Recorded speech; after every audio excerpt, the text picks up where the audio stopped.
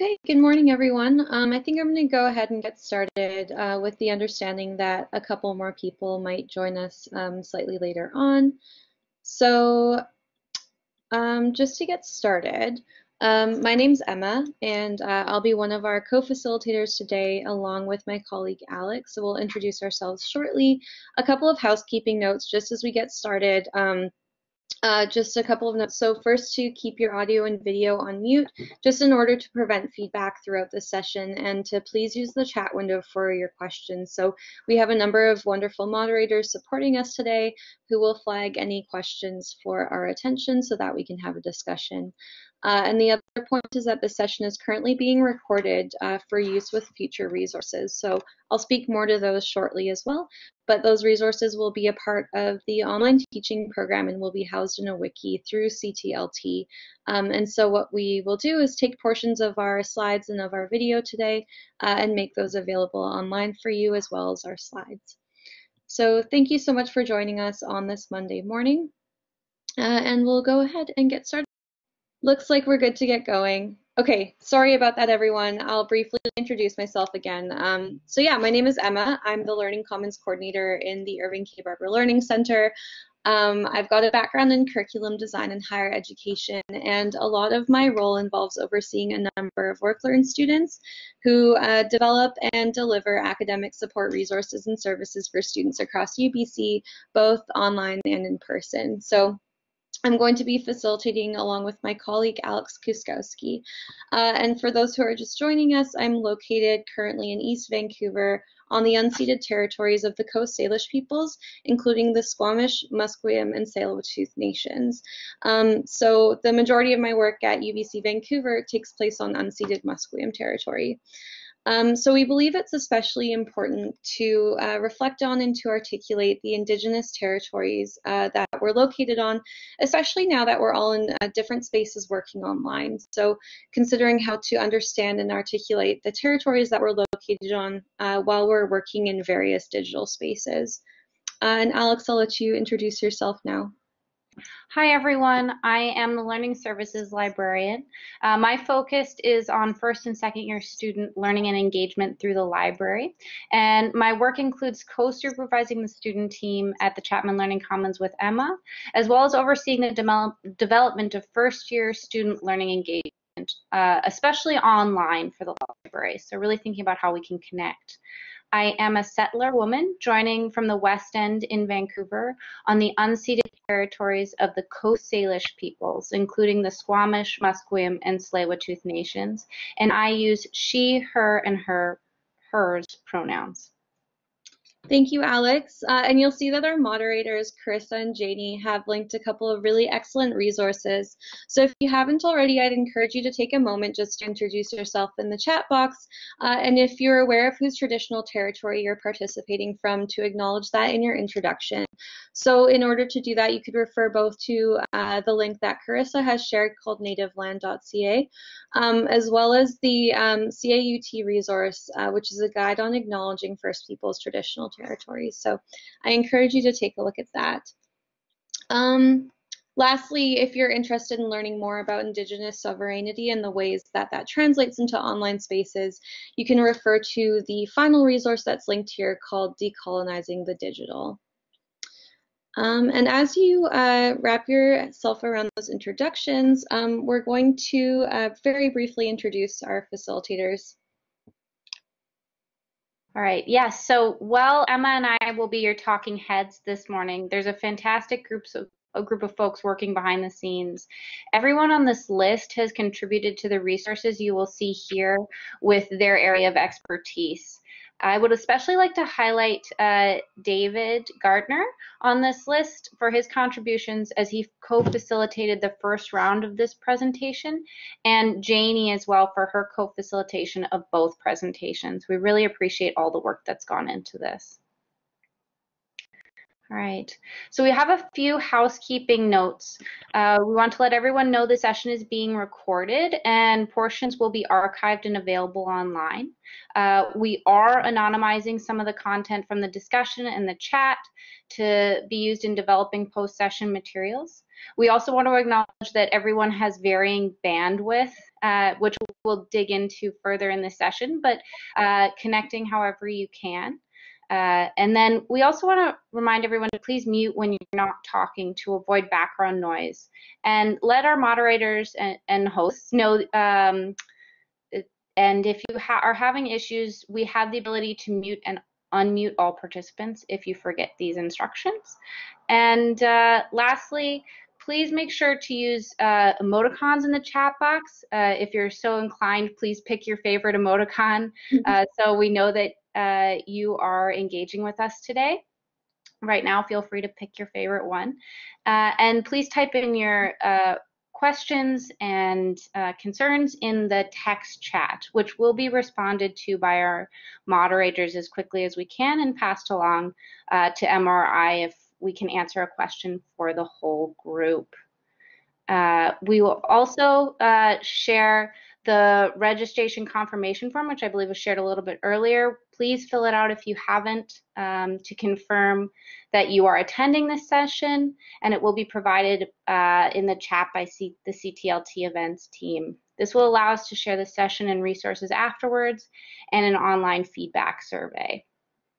Lastly, I just want to touch on the fact that we are trying to model best practices here today. So we're using Collaborate Ultra because of privacy and bandwidth. We're not screen sharing other things. We will be uploading slides and sharing links in the chat so that we have less margin for error and crashing as we've already seen this morning. So hopefully everybody will get all the resources that we'll be sharing as well. Other than Emma and myself, no one will be using cameras and microphones to preserve privacy and bandwidth. And lastly, we will be hosting all of these materials and the discussion boards on campus for asynchronous learning. I'm going to hand it over to Emma. Great, thanks, Alex. So since, oops, one slide too much.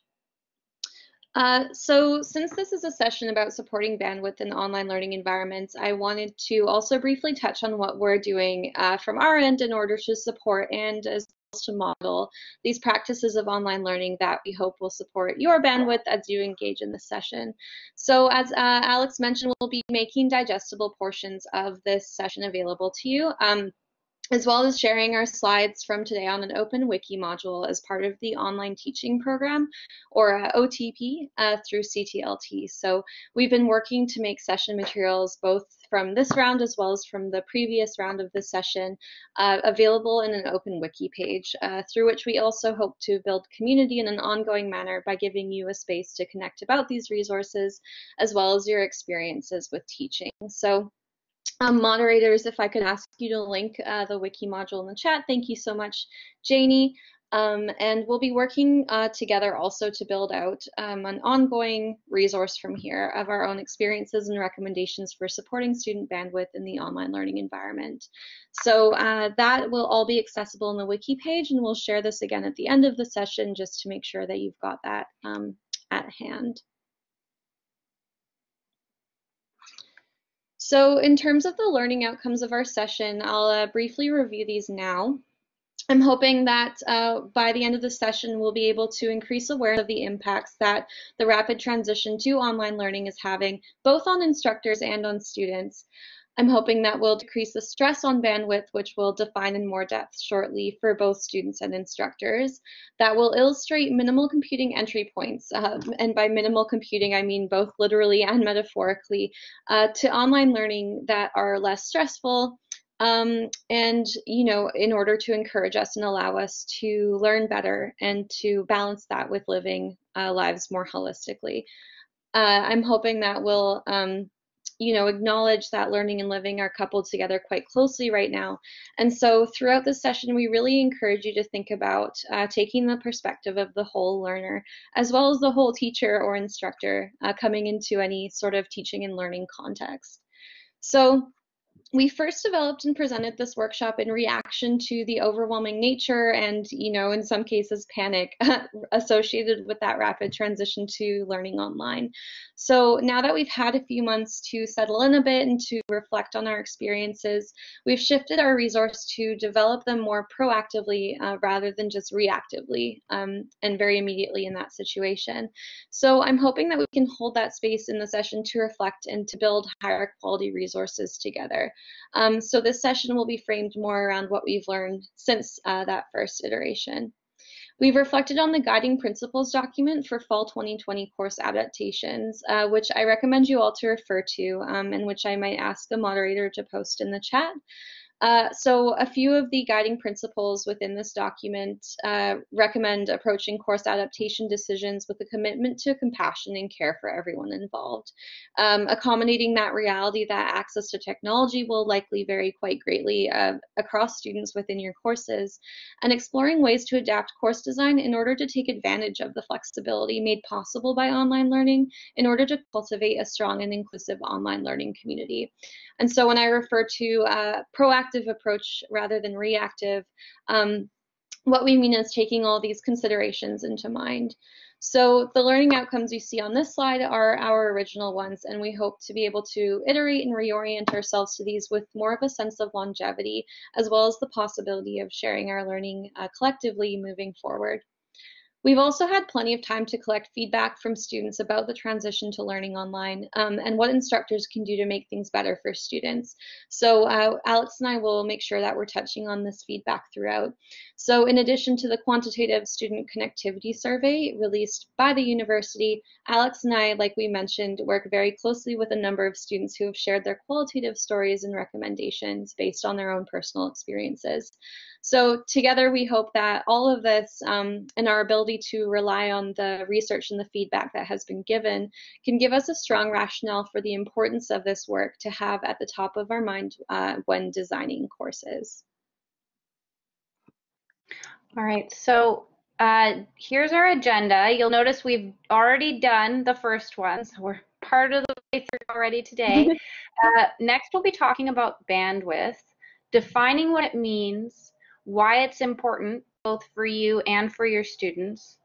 Then, to build on that, we'll move on to considering how we've adjusted so far and exploring strategies where we can improve bandwidth for everyone. And this is building again on the previous session where we touched on these things, but we're moving on further in this session. Lastly, we'll round out this presentation by recommending some resources and answering any questions that you might have.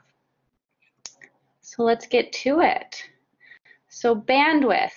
We are using the term bandwidth as a double metaphor. First, we're using it to describe the data and information that data is transmitted over a fixed amount of time. So usually expressed in bits per second or BPS, or also known as bytes per second. And that data transferred to students. So thinking about information transferred through video chats and online lectures. Secondly, we'll be using the term bandwidth to capture the higher cognitive load for online learning for both students and instructors. How much can be transferred and how much can be absorbed? These are going to be the questions we're going to be asking today. In both cases, bandwidth is a finite resource. You can only take in so much data and you can only take in so much information. Many students access course materials through their phones, via shared internet connection, or on older machines that cannot handle this heavyweight technology that we're currently repurposing. So teaching with student bandwidth in mind usually doesn't hurt anyone, and to the contrary, can benefit everyone, including the instructor, particularly when we get to grading. And we'll talk a little bit about that later. But keep in mind that attention to both types of student bandwidth should always be a consideration. The online context makes it more significant. And the global pandemic, when everyone's under more stress, even now, can bring both types of bandwidth to the forefront. So keep that in mind, because there's a tendency to overcompensate with technology or course design when shifting a program or learning online. Be mindful that bandwidth can help you to focus on the fundamentals of your course. So really thinking about focusing on what connections you want to make, and making sure everyone can access it through that technology. Thanks, Alex. And so in thinking of bandwidth as the cognitive load of online learning for students as well as for instructors, I wanted to touch on the concept of bandwidth tax. So we've adapted this slide and the previous slide from the work of Ben Chung, Jennifer Doyle, and Hane Sukada, who spoke at the most recent UBC First Year Educators Symposium about their research on supporting Indigenous students' bandwidth and student well-being with a particular focus on belonging. So loss of students' cognitive bandwidth, they found, occurs with scarcity and insecurity related to aspects such as health, safety, finances, sense of belonging in the academy, sense of respect, and more. So these are called limiting factors, which impact a student's ability to access complete brain capacity in order to effectively engage in learning. So if we think about this in relation to the online learning environment in particular, limited technological bandwidth or access to technology could also impact a student's cognitive bandwidth or ability to fully engage with their learning. So in the following slides, we'll be sharing more about students' personal experiences of bandwidth loss, and we'll also be talking about how to mitigate or prevent bandwidth loss. So what you see here is the results from a Mentimeter survey that we conducted the first time we did this workshop. So one thing to note is that these numbers probably won't add up as folks responded to multiple categories and because we've only included the most common categories here. But these results indicate challenges that were commonly experienced by the 42 session participants last time.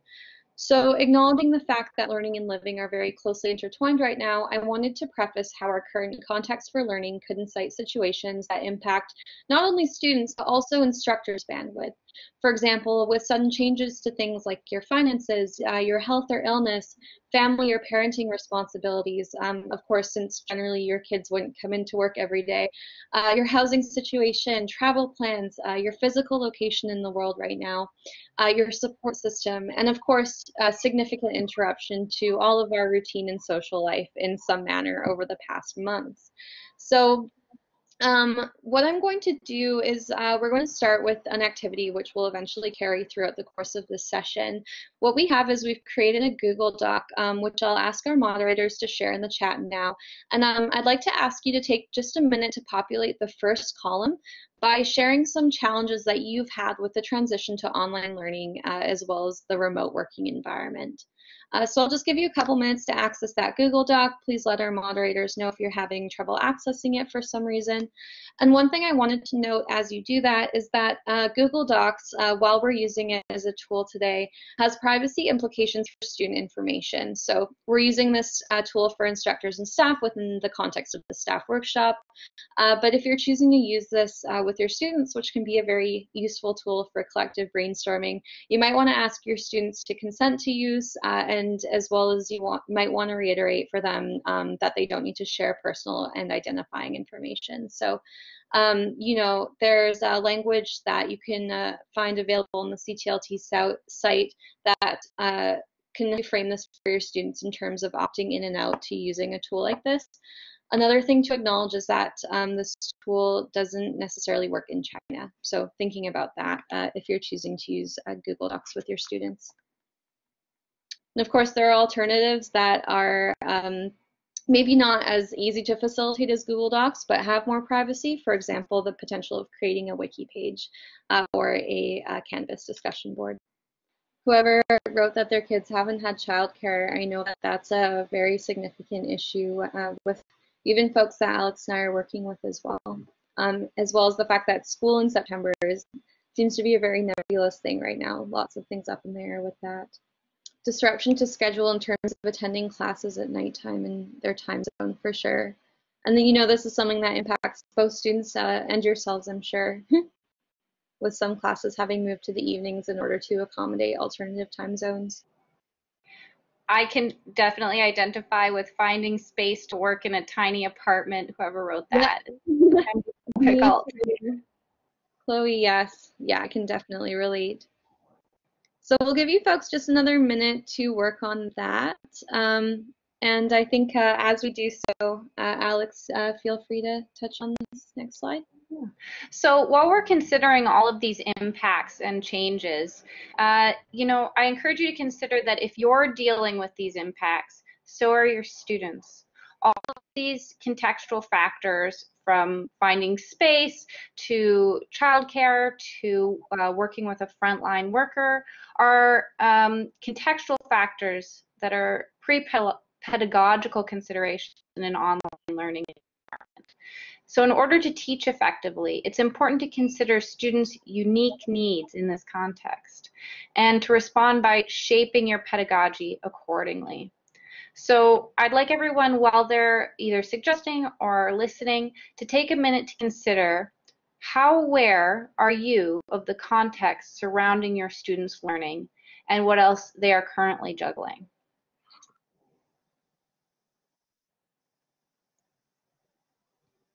So you don't need to know the specifics of each of your students' complex lives. I probably couldn't keep track of, mine. So just make sure that in order to be aware, attentive, and responsive to their human context, to consider that while you're creating your online content and your informational content. Your goal as an educator in this new environment is to give them the tools and the agency that empower them to take learning into their own hands. And that's what we'll be talking more about today. So we've all taken on various emotional and contextual stressors. These pre-pedagogical considerations are important to keep in mind when designing and delivering learning materials. So an example of that is you could design an excellent learning experience, but your learners need to be able to access it.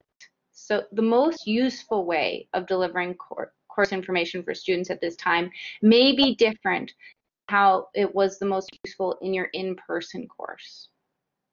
So with that in mind, we're going to jump to another activity.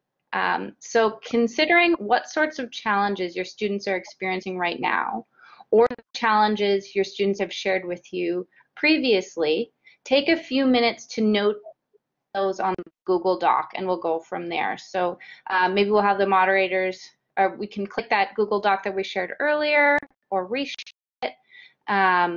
It's the second column in the Google Doc. So we filled out that first column, and I see folks are already starting to put in things in the second column. So naming challenges that your students are experiencing, so that as we go forward in designing our learning activities, we're aware of the concerns that they might have.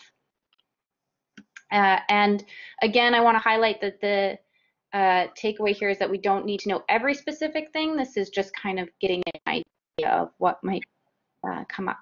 Lack of access to technology and limited internet usage, as well as getting access to print collections and resources. Those are certainly things that are really prevalent, at least with people who I've worked with, for sure. Yeah. I noticed someone put poor internet connection for rural students. I would say students everywhere can have poor internet connection. It just depends on, what kind of internet connection, who else is using the internet connection, and what kind of speed you're paying for. It can be difficult for lots of folks there. So I think that's a really great notation. Yeah, for sure. Immigration issues as well, having left Canada very, very rapidly, potentially in March, and in many cases not being allowed back in. I was just about to add, but it looks like you're already adding that this might affect employment opportunities. There are definitely significant hurdles in terms of that as well when it comes to immigration, as well as students finding work to support their studies throughout university. So thank you for highlighting that. The other one I thought that I liked was struggle to learn the tools. I know that there's a perception that students, especially younger students, are digital natives in every way, but they, like us, are struggling to learn these same tools, and it takes time and cognitive load to be able to access all of those things. Absolutely. All right. Well, thank you very much for contributing these. Just in interest of time, we'll move on. Again, the takeaway here is that we don't need to know every specific thing our students are facing, but just being attentive to these realities can help us to shape our pedagogy in order to support students' bandwidth accordingly. So, adding to what you've described within this Google Doc, I wanted to share a few stories in the words of our students who have shared their words for the Learning Commons student blog. So I'll read a few quotes in order to shift into a discussion of strategies and resources in order to help address these challenges. But, you know, and we share this information in order to encourage you to further reflect on whether your own students have shared stories with you. And again, just wanting to foster awareness of the complexity of students' lives, as well as acknowledging that our goal is to teach towards this complexity. So before these qualitative stories, I'll start by referring to the Transition to Remote Teaching survey, which I mentioned, sorry, at the beginning of our session, in which I'll ask our moderators to link. Thank you very much, Chloe, for doing that. So 576 students from 11 faculties and throughout various year levels responded to this initial survey of the transition to remote teaching and learning and students' general well-being. So a few key findings from the survey are as follows. First is that almost 75% of students responded that they were unable to focus on their studies due to non-academic related challenges such as the ones that you've described in the Google Doc. Students experienced a general lack of focus due to stress, uncertainty, low motivation, and personal circumstance, which of course is no surprise, at least to me. I know that we are going through the same thing. Students perceived a mix of asynchronous and synchronous learning to be the most beneficial. So this is something that we'll share a little bit more about later on. And again, if it's difficult for you to view the screenshot that I've captured that's up on our slide, you're more than welcome to refer to the survey later on. I think it's a really excellent resource just to sort of get a general framing or understanding of students' experiences last term. And of course, like I mentioned, I also wanted to briefly share some qualitative data. So these students are two students that Alex and I have worked with who, as you can see, have quite different perceptions of their online learning environment. So one actually has quite a positive perception, saying that I find it much easier to articulate myself on a Canvas discussion board when there aren't 50 other eyes on me. Also, the virtual space provides a sense of anonymity when it comes to asking questions on Collaborate Ultra. So I thought that that was really interesting feedback in thinking of teaching towards the complexity of our students' online learning environment and thinking of it as a sense of potential or possibility rather than solely the challenges which students are facing. But of course, alternately, this student on the right-hand side didn't enjoy the online learning environment, saying that it was missing the human interaction element. So they say that it became harder to concentrate on the lecture with a lot more distractions present in sight, which again is an experience that, at least from what I've heard from the students I've worked with, is quite common. So, of course, in framing our online teaching practices, it's important to consider ways or to explore different ways in which we could provide opportunities for both of these students to thrive within the same or similar online learning environment. And lastly, this student speaks to caretaking responsibility and concern for their loved ones, which I'm sure many of us share. So saying that it's been indeed difficult to take care of myself and my family. The student has both of their parents living in Vancouver, which of course is great, but at the same time scary. Their dad still works and interacts with people because of his job. And of course, they don't want to think what would happen if he got sick. So this student says, my worrying is intensified knowing that both of my parents may also be at risk, and I hope that everyone can keep the safety of our friends and family in mind so that we can work towards building a safer community. And so, of course, concerns which are external to their online learning can definitely have a significant impact on a student's ability to engage in their learning in the online environment. So now we'll shift into strategies to mitigate some of these challenges when designing online learning. Yeah, to reiterate what Emma said, we've talked about our experiences and our student experiences within the lens of bandwidth. So we'll talk about how to mitigate it and respond to it in our learning context. Generally, we think of asynchronous learning as low bandwidth. Synchronous lectures, particularly with screen sharing, require large amounts of data, but are also high stress on machines and internet and data plans. They require a lot of cognitive bandwidth insofar as students, likely with multiple other obligations, must log in at a specific time and devote attention in a distracted environment. However, we want to note that there are benefits to synchronous lectures and synchronous activities. David Gartner's students, you'll remember he helped present this session in the first round, reported a sense of normalcy afforded by synchronous sessions and a feeling of community when he surveyed them. Students in the UBC survey that we shared earlier echoed this and added that it can help with accountability and time management.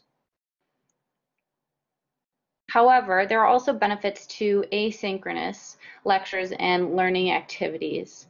They use low bandwidth and lack technology, which meets the needs and limitations of many different students. They're available on demand and invite multiple levels of engagement, including email, discussion posts, watching audio and video on their own time, even graphics and visuals, which allow for folks to engage with the content from different time zones, perhaps different internet connectivity levels, and give greater flexibility.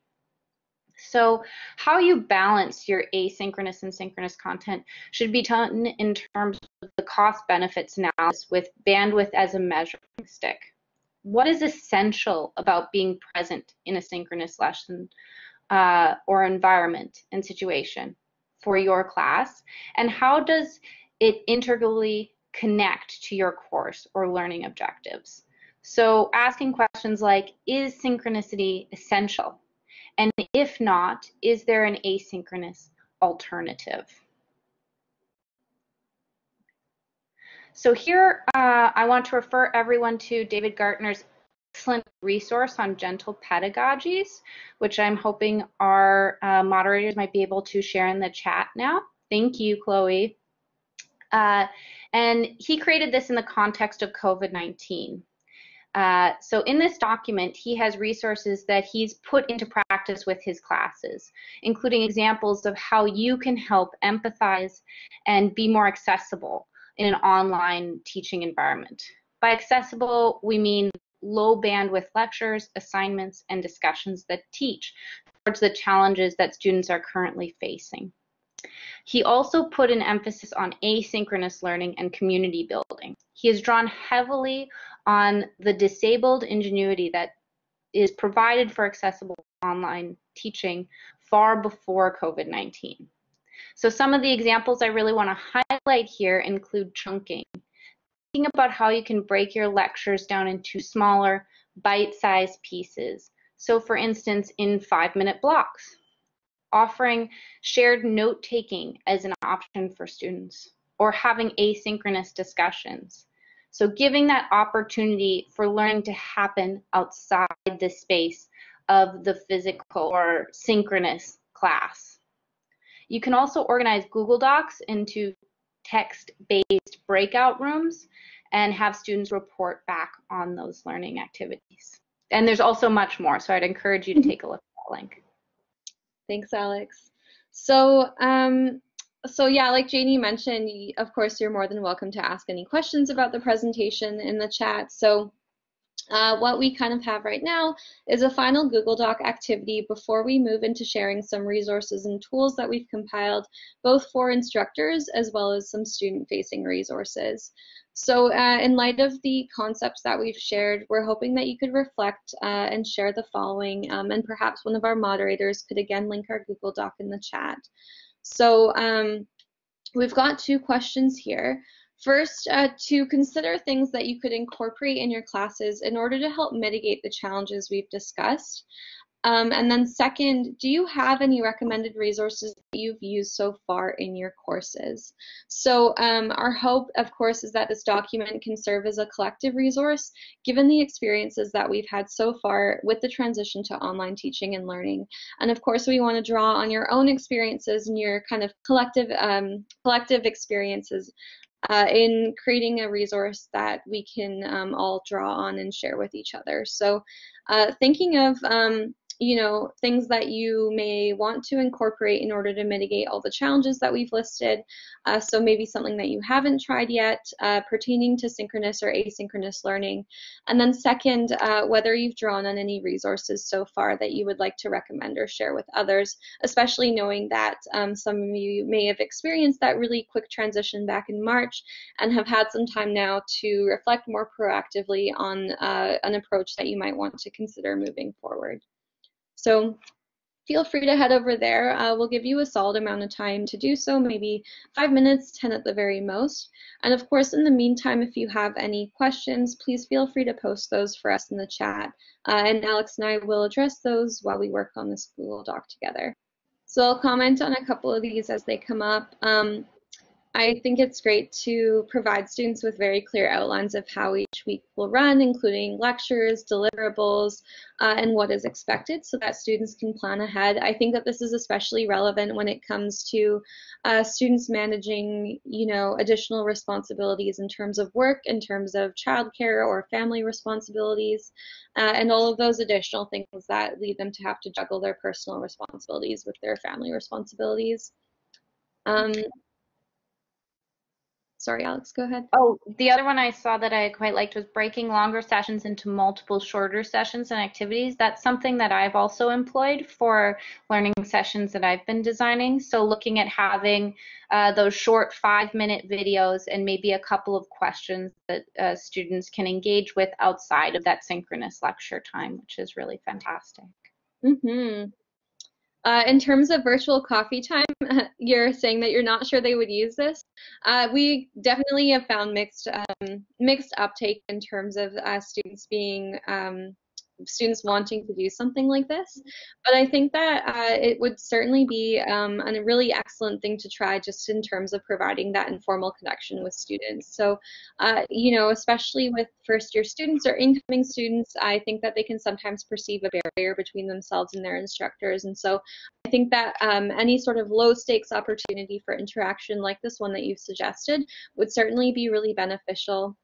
And I think that's something that can sort of, be a plus side to the online learning environment is that students are maybe having, a better understanding that their instructors are humans as well with, personal lives and that are also juggling many of the similar things that they are. And so I definitely think that giving this informal time to connect with students is a really excellent idea.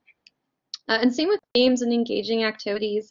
Alex and I like to spend part of our meeting time with our students doing things like icebreakers. And we think that it's really beneficial for our students just to have an opportunity to sort of relax and do something fun and connect with each other, knowing that it can be a little bit more difficult to find that space to connect with someone when you're not sitting side by side with them, for example, in a classroom. So that's a great idea too. Yeah, one resource I just popped in to the list of recommended resource is Kahoot, which is a gamification of getting students feedback and involvement. So you can ask questions, students answer, and then little animations pop up, and there are winners and that sort of thing. So that can be a really fun way to incorporate that gamification piece into your synchronous lectures if you choose to. Mm-hmm. I Yeah. also like these other resources that have been put in here. The compilation of resources for low and no bandwidth teaching is fantastic. Yeah, I think that in terms of courses having a lot of group work, I think it's really excellent that you're giving this a lot of consideration in terms of the logistical challenges related to that. Definitely, I've heard that forming groups based on time zones could be a good way to mitigate it, as well as building in, if there is a synchronous component to your lectures, building in group work time perhaps even at the very end. I've heard of TAs, for example, sticking around at the end of the synchronous portion of a lecture and using the same Collaborate Ultra room or wherever you're hosting your course and your synchronous component to immediately form breakout rooms after the formalized portion of the lecture has concluded, just so that students don't necessarily have to work around planning different times that work for them outside of that. So just another option that could work for some. I also want to highlight that Janie said in the chat that she's worked with an instructor who grouped students around their time zones, and it seemed to work for them. So that's a helpful resource as well. Oh, and Marissa sharing a time zone tool in Canvas. So that's really awesome. That's awesome. I hadn't heard of that. There's a question also in the chat around lack of motivation in students. Any thoughts about this, Alex and Anna? That's a really great question. Thank you for sharing that. In terms of the work that we have done with our students, it might be a little bit different for us because we're, working with students who are in a work learn program currently, and so technically it's their job, but a couple of things that we do to sort of promote motivation in our students. We have a number of check-ins that happen periodically, both synchronously and asynchronously. So, maybe this is something that would be possible if you're working with students in a smaller class context especially, but what we ask our students is that we get them to submit a weekly remote work sort of feedback form in which they list the accomplishments that they've made as well as the things that they need to do the following week, as well as what we can do in order to support them effectively in being able to accomplish those things moving forward. And so I think that asking them to do this every week gives us a really good kind of baseline on the level of motivation that they have. For example, whether they've been able to complete the same amount of work, whether they're feeling stuck with the work that they're doing. And, in turn, this really helps us get to the root of what's affecting their motivation. So if a student has completed less work that week than the prior week, we'll, kind of check in with them and have a bit of a chat of what's going on. Of course, often finding that lower motivation can be a result of these extraneous factors that are happening in students' lives. So Alex and I are lucky enough to be able to make time to work one-on-one with our students in addressing those concerns. But I think in a large course context, something that I might recommend is if it's possible, building time in to synchronous portions of class to give students time to get started on their work, knowing that they've already set that time aside. And I think that even having a system like a buddy for accountability, or even breaking up outcomes into very small, manageable steps, students, especially in this environment, can become daunted with the idea of a really large project or task that they have ahead of them. And something that we've found in our work with students is that time management is one of the biggest struggles that has come out of the switch to the online learning environment. So I think that being able to give students resources and tools to more effectively chunk their time into small and manageable chunks can help kind of foster intrinsic motivation with students. Alex might have something to add to this, but I would be more than happy to chat a bit further at the end and share some resources that we have regarding time management for students. I would just quickly add that, yes, as Sarjeet says, creating a sense of community in the classroom, I think that can help as well in terms of motivation.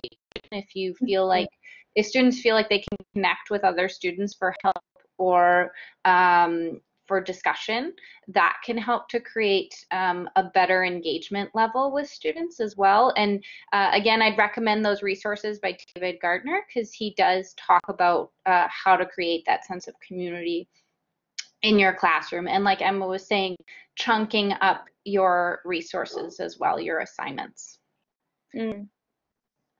Absolutely. I would say probably the last thing that we do with our students is just acknowledging, especially at the beginning of this, acknowledging that they're not always going to be as productive as they were before.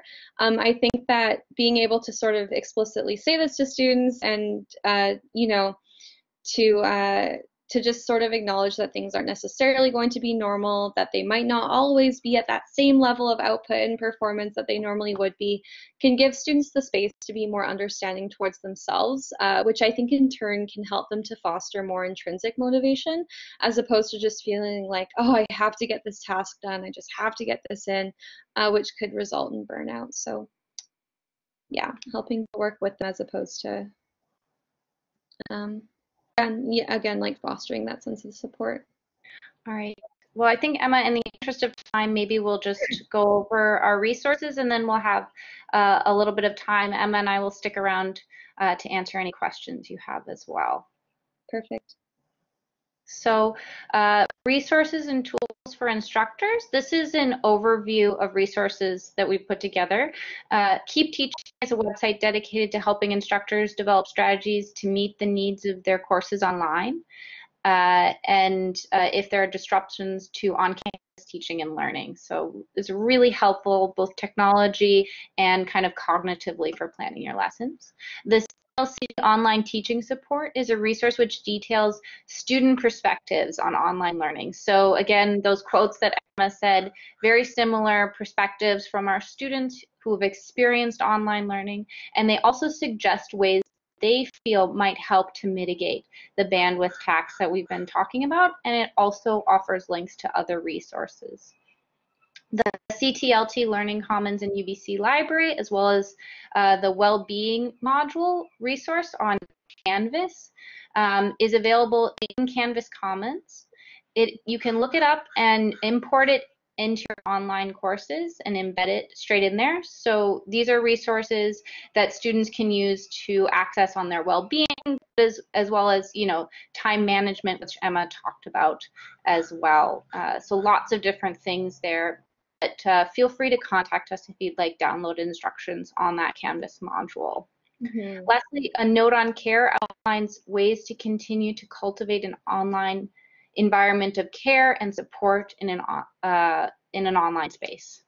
We will also share these resources with you, and it looks like it's been posted in the chat. Thank you to our moderators and the resources we've drawn upon for ourselves in creating this presentation in our own practice. It can all be found in the wiki, which has been linked in the chat. I can hear a crow in the background.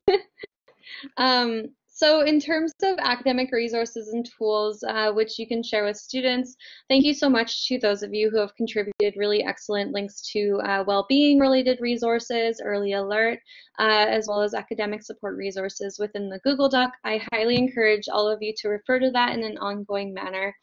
But a couple of things I wanted to share from our end. So in terms of academic resources, the Chapman Learning Commons provides various online learning specific support services and resources, including our Online Learners Resource Guide with links to various sources about things like communicating and collaborating online, transitioning to online learning, and adjusting to a remote workspace, including things like balancing online learning with various other responsibilities as a student and things like that. UBC Library provides services including Ask Away, so where students can contact and ask questions of library staff and get research help. Instructions for how to get remote access via easy proxy to the library so that they can continue to access resources asynchronously. Basic online searching through the library skills tutorials. So this is another really great resource to share with students in order to orient themselves to how they can access resources in an ongoing manner in the online environment. UBC Distance Learning has a number of guides for students taking distance courses about topics including course participation, communicating online, and netiquette, technology policies, and more. So they've been doing this for quite a while, longer than we have. And although, you know, the format of distance courses is a little bit more, I would say, structured than, you know, the various forms that our courses have taken with this rapid transition, it's still a really great resource to refer to as a rule of thumb, because I think a lot of the learning definitely translates, regardless of the nature of the online course. And then in terms of general resources, some things that we'll be sharing in our handout include enrollment services advisors, UBC counseling services, AMS Food Bank, the UBC Wellness Center, and the Center for Accessibility. So those are also shared within the document that was linked in the chat, and we encourage you to check those out just in terms of being able to support students' well-being from an online learning environment. So just to wrap up, we wanted to thank you very much for your contributions and of course for your interest in supporting student bandwidth. Alex and I will stick around in case you have any questions or want to discuss anything further. But for now, again, I would encourage you all to refer to the wiki document that Janie just linked. And so that will probably be the easiest way for you to access all the resources that we've shared within the session. And so, of course, these resources will be available for you to access asynchronously in an ongoing way. We encourage you to continue to do so. You'll also be, well, Carissa has shared in the chat the feedback survey for CTLT, or you'll be emailed that afterwards. As well as a link to the resources from the session. So again, I encourage you to look at that wiki link or to contact us if you have any more questions. And thanks so much for attending this morning. We really appreciate you being here.